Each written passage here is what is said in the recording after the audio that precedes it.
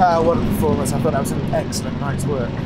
Yeah, delighted for the players and for the staff. I think, yeah, look, it was, when you look at it, I thought that we had a bit of everything in the game ultimately. I thought we first and foremost, probably defending our own box was outstanding.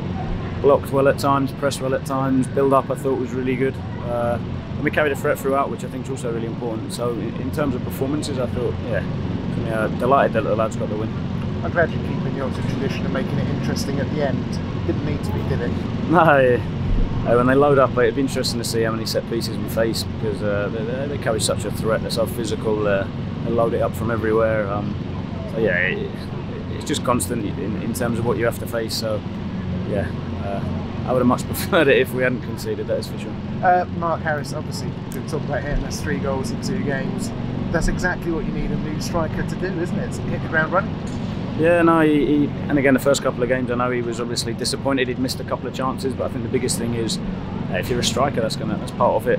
Get your head around it. That's part of the job that you're going to. And again, I think Foggy, I know, sat with him and done a lot of work. So again, that staying consistent, almost concrete head that missing chances will happen. It's how you bounce back and how you respond. Yeah. We're Oxford United. We come to Derby, to Pride Park. It's a big stadium with a bit of a performance like that.